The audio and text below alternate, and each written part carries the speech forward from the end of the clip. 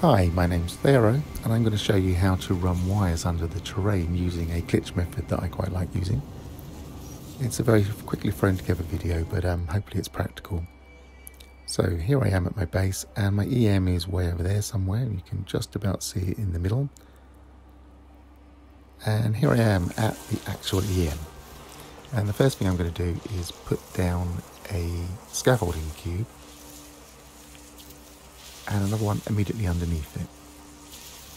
And then I'm going to position a ladder against the side and one below. And because of the way ladders work, you can just walk right underneath the terrain. So now I can just pull a wire from my EM under the terrain without digging a hole.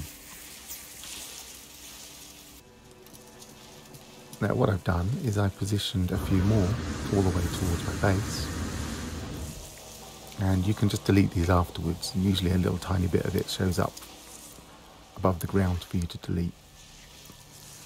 So I'm going to go down again, and I'm going to turn towards my last scaffolding.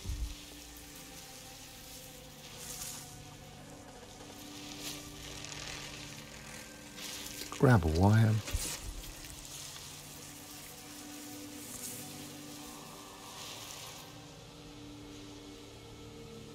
And position it onto the new frame.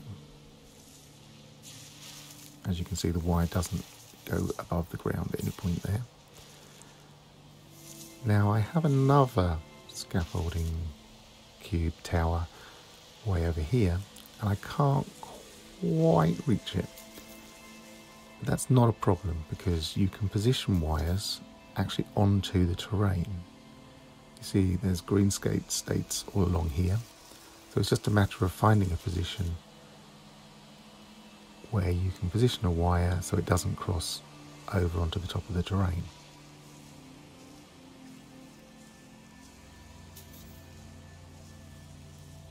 That should do it. And then in a minute I will go and position one to there. So the next tower. And it's just a matter of locating where my power point is reached and dragging the wire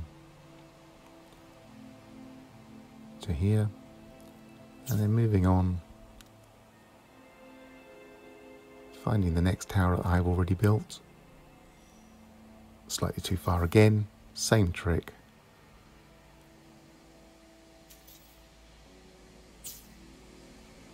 And I'm sure you get the idea from here.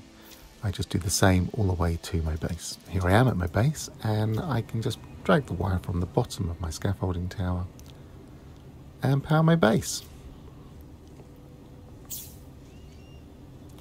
So I've been Pharaoh, and I hope that helps.